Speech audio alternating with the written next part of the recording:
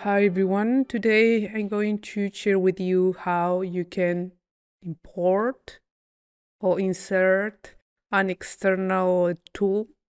Because a lot of you ask me, okay, I download the color lover picker, how I use it, how I can save this.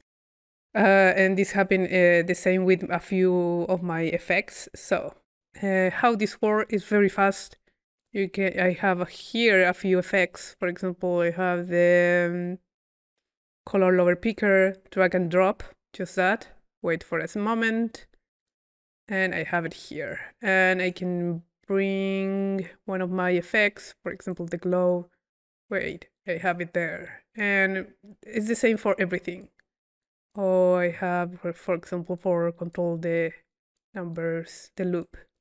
So after that, what we can do, we can go to palette, go to components. You can create a folder here. Add a folder. We can put, I don't know, effects.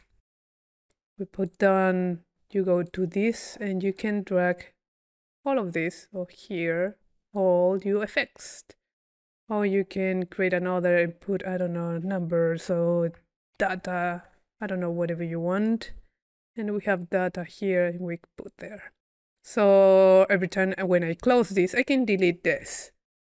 Every time when I close this version of TouchDesigner and open it, I'm going to have these same things, my effects, the glow, the grain, and the color lover picker. Yeah, color lover picker take a little bit of times, but yeah, you have all your external toy talks and you can use it. So yeah, this is the fast video.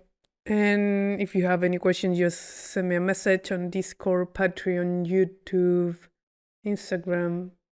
Yeah, and I try to answer. So bye.